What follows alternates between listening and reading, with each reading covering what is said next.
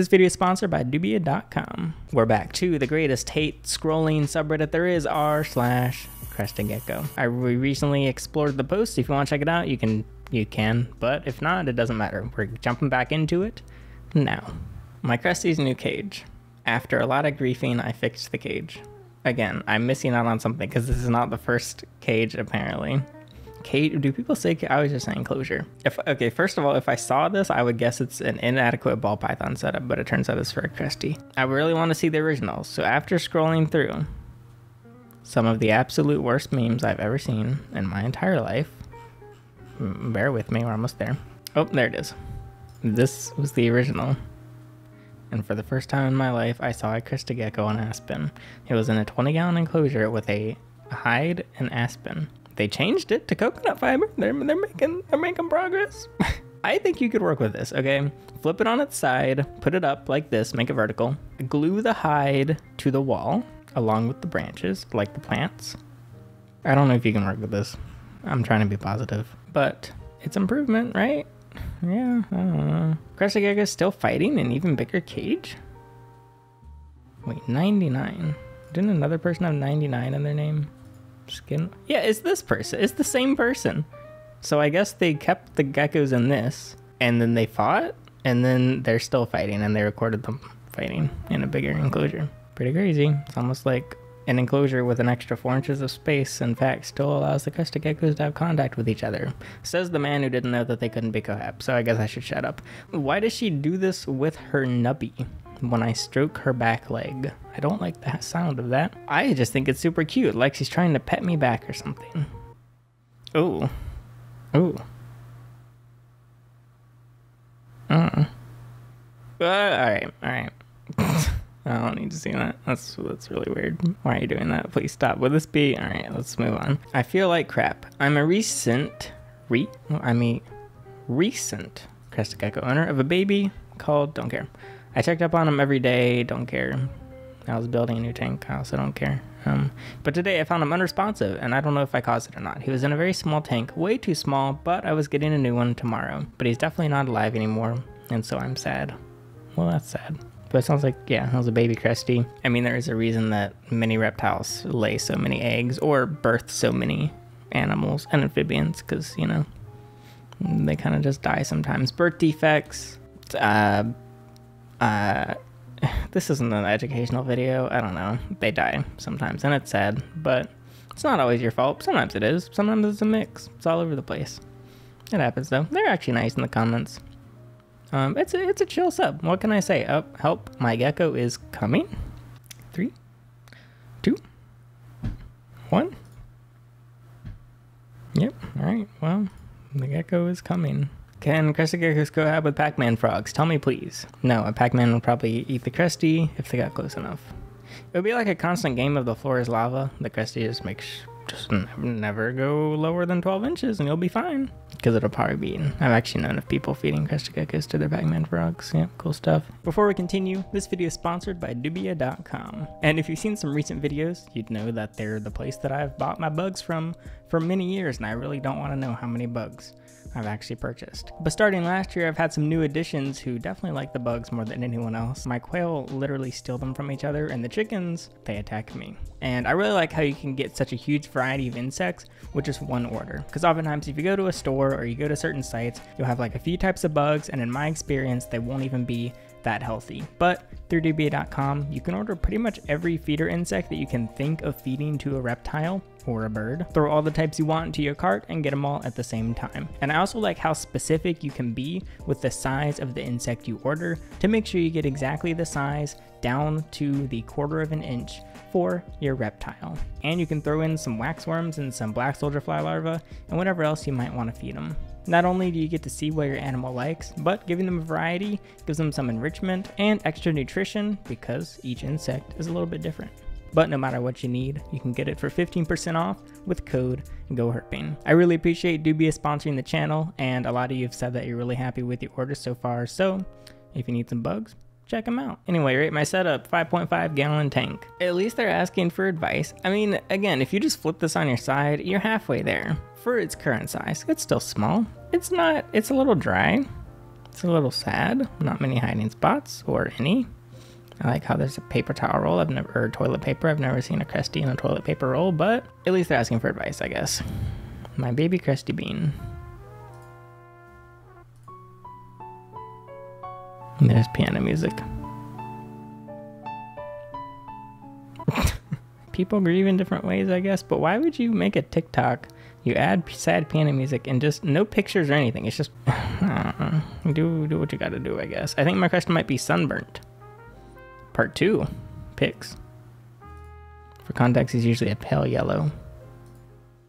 I think he's just, yeah, it looks like he's just fired up, as the comment said as well. The Cresties are like budget chameleons, lame chameleons, because they can change color, usually when they're a bit stressed out or excited or whatever. What's it called? Flare up, fire up, I guess. Okay, so what I do, which I think is the right way to do it, is that when I list a Crested Gecko for sale, I take pictures when it's not fired up, because that's how you're going to see it most of the time. Unless your Cresty's like stressed out, you're not going to see it fired up. So I want to photograph it when it's not fired up. But then people get upset because they receive the gecko and they angrily say, you sent me the wrong Crested Gecko, and then they send a picture and it's the same Crested Gecko, it's just fired up. And I'm like, no, it's just fired up. They're like, oh, okay, I'm sorry. But yeah, I feel like that's happened quite a few times actually. But most other sellers take the pictures while they're fired up, which I think is kind of, it's not false advertising because it is the Cresty, but it's like you receive it and then it's kind of boring and pale. So yeah, what I'm saying is I'm better than everyone else. As my lizard's small for 5 months, with a picture of a leopard gecko. But there was still some advice saying that it should be on loose substrate for their joint development. And frankly, I really don't have any more energy to talk about something as specific and boring as leopard gecko substrate. But of all the conversations and all the comments of the literal thousands of opinions I've seen about leopard gecko substrate, I've never seen someone say that their joints will only develop well on loose substrate. What does that even mean? What about all the geckos that have been raised? I don't have the energy for this. Let's move on, shall we? Please stop taking your reptiles outside. We got a Reddit mod on this one. I don't feel like reading this whole thing. I just thought it was really funny that one of their reasons to not take your reptile outside is open roads. If your gecko jumps into oncoming traffic, there's no saving it. In what context would your gecko have the opportunity to jump in oncoming traffic? What? Some are obvious, like they can just jump and run away.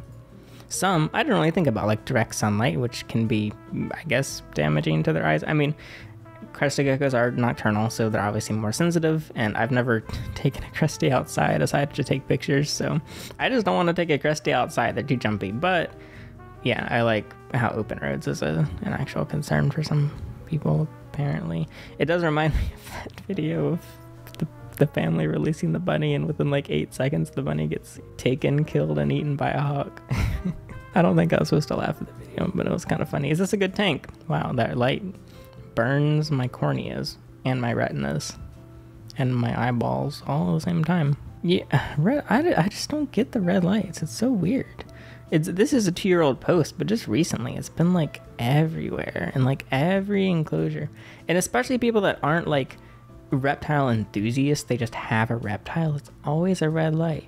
Like, cause like, okay, I've done many Craigslist pickups from reptile keepers, from non-reptile keepers, from reptile enthusiasts, and there's just always red lights. Even like I'll be picking up just like a bicycle, just something totally random, and I'll just see a bearded dragon in their kitchen with a red, I don't know. It's so weird, they're everywhere. Can I infrequently feed my gecko not recommended foods? Maybe one time a month, I want to give my gecko a taste of something new, usually to reward him for playing. Would be things like peas, blueberries, apples, corn, etc. Would that be terrible? Peas and corn.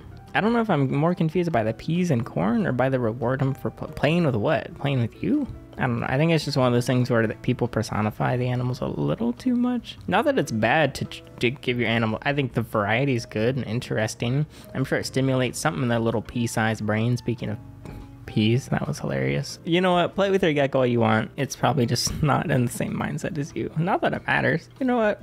Ignore everything I said. Just go play with your gecko. Have a grand time. Give it some, maybe not peas. Give it a blueberry. How about that? First tail drop. Is this just like an event? for people. They're gonna drop their tail. I don't know.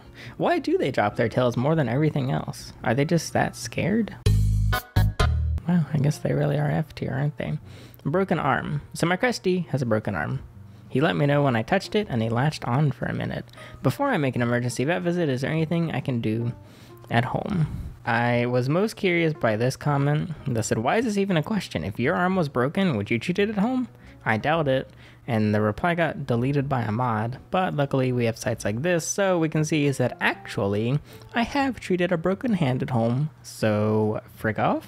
I treated a fracture at home when I was a kid. Don't ask why I had to do that. It healed, I think, and still works. How do you even treat a broken arm on a Crested Gecko? It's like this big. Oh wait, I'm very curious. Bone fractures may be repaired through surgery. You can actually do surgery on a Crested Gecko arm. I almost have respect for vets. Not quite, but almost. Not really. Does this look like throw up or food? It looks like an organ. It looks like a heart, maybe a lung, a spleen. I don't know what a spleen is, but my guess would be a spleen. What is this? Can someone please let me know? I'm actually very curious. There's no comments, and for some reason it's one of the most controversial posts. I don't know. My buddy dropped his tail earlier today. Uh-oh, not again. And this is what it looked like about an hour after. Is this normal or should I be worried? They posted a picture of the dead limb and not the Crested Gecko. You should probably just... Yeah, like the comments say, you should probably just check out the Crested Gecko and not the Crested Gecko's limb that fell off. I guess it doesn't hurt to check both, but to me it looks normal. When it comes off at first, it almost makes a sound like you can imagine going... It looks like an alien, basically. Makes me uncomfortable. The tail also wiggles a lot. Yeah. It's kind of weird. I mean, I've never actually heard of an injury coming from... Like, I've never heard of long-term issues coming from a tail drop. I guess, okay, with a leopard gecko, I feel like it's a bit more of an open wound. Like, a Cresty drops his tail almost instantly, you can't even really tell, but a leopard gecko drops his tail and it has this, like, massive just thing on its butt, which could, like, I could see that becoming infected, especially since it could get cut or something, but yeah. Please stop using red lights. I'm constantly seeing posts like, new Cresty owner, how's my setup? And there's always a red light in the tank. Red lights are bad for their eyes and disrupts their day-night cycle. They prefer darkness at night since it's natural. Any light at night is not needed, so please stop. Kind of a rude, condescending post. This is not rude or condescending. I think this post is fine. But apparently it's rude or condescending, and it got very controversial. Some people use red lights for supplemental daytime heat and do not run the heat bulb at night. I would love to hear your snooty response as to how that disrupts their day-night cycle. Checkmate, atheists. Red light isn't natural in any way. They're heating bulbs. Blah, blah, blah. Why are they getting downloaded for this? I don't get it. I don't get the joint development and the loose substrate.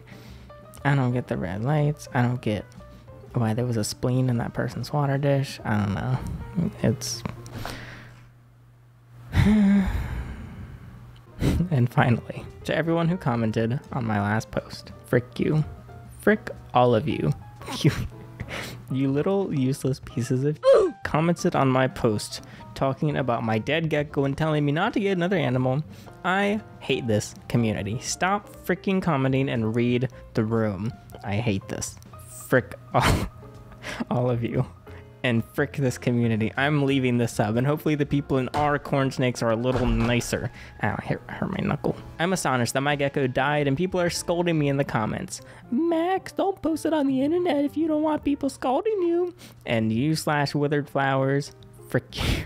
I hate you so much. This is 2 years old and I am sad. This is by Stinky Boy 123, and this is such a beautiful copy pasta, but it's not actually I was convinced it was a copy pasta, but it's not. But it should be, and it has 0.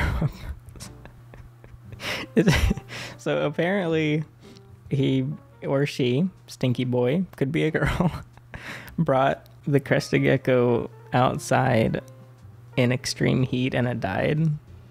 Which I truly would never would. If someone just came up on the street and was like, hey, can I bring my Cresty outside? I'd be like, I don't know. I'm just a target. Why are you harassing me about Crested Gecko care? Also, I don't think it matters. Just bring it outside. But apparently I could have been the reason for death because I wouldn't have actually thought about bringing your Cresty outside and it killing it. Interesting. Well, I guess more proof that Crested Geckos kind of suck. And with that, I shall leave it off at r/Crested Gecko. Am I revisiting this subreddit? Probably not. It's not the worst we've seen. I bet you this one didn't even get demonetized, which is kind of cool. But I don't really need to see any more of this. If you have other subreddits you want me to check out, let me know in the comments. Or if you want me to revisit this one, I guess I can.